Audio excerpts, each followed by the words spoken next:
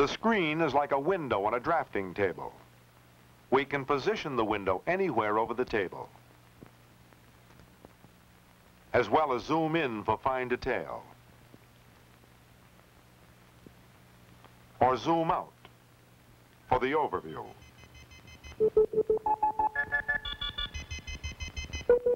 Using the electronic stylus, a designer can create new drawings directly. The interactive system fosters a dynamic communication between man and machine.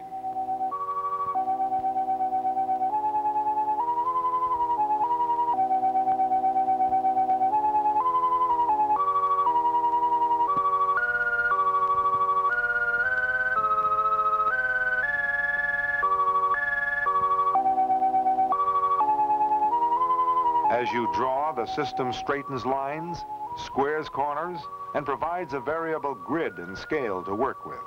If you want to use the keyboard, you type in the command name and, if required, XY coordinate information. Any keyboard function can be transferred to the stylus through what is called the teach mode. On the right, you see a listing of the command abbreviations for some of the 150 commands that the system offers. On the left, you can draw a simple symbol of your own choice to represent a particular command.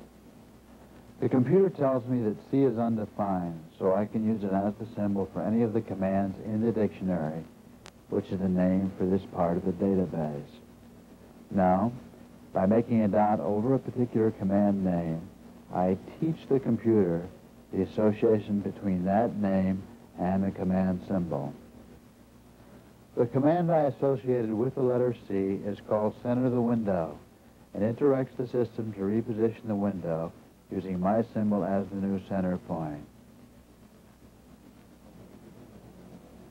Using the teach mode, operators can create their own dictionaries to suit their own particular needs. Once a dictionary has been created, it is available to all operators in the system and can be used over and over again.